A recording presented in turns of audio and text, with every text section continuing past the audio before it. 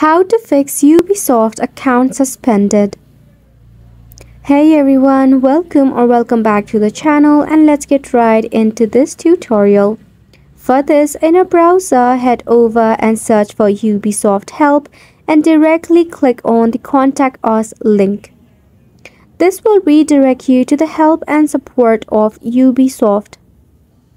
So in here, what you need to do is firstly go ahead and check out on the option of account manage and security. After that, click on other account queries. This will let you into our dialog box. In this dialog box, you need to enter your issue along with the email address that is associated with the Ubisoft account. This is so the Ubisoft team can review it faster with the help of the information that you input. So in here, you need to convince them that the suspend is temporary and accidental and you have not violated any of the community guidelines. At the bottom, you will see the option of add files.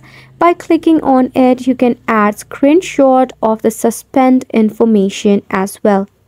What this will do is, this will allow them to review it thoroughly as well. Now at the top, you will see the option of suspended Ubisoft Plus subscription. If your subscription is expired, then also you might have such issue.